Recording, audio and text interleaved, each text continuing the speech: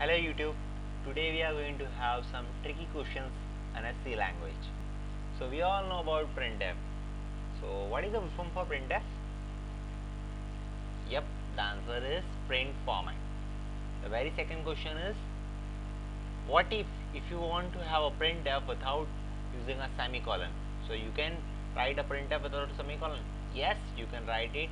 The example I have shown over here is, you can have a printf within a if statement.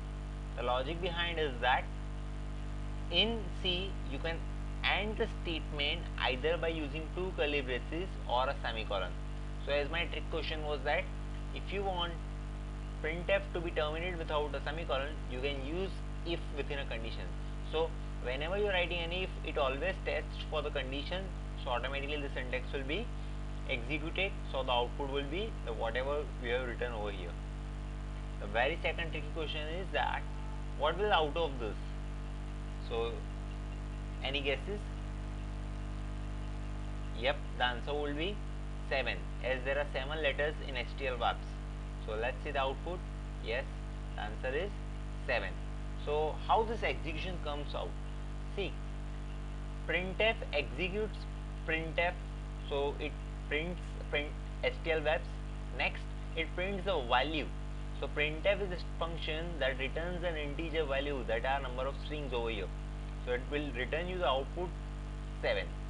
So the final output will be HTML verbs 7. The very next trick question is that what will the output of this? Quite lengthy program. I'll explain you the code. First of all, as I said that if will be executed, it will check the condition. So it checks the condition, so it goes to printf, again it prints HTML space verbs. So the total characters are 8.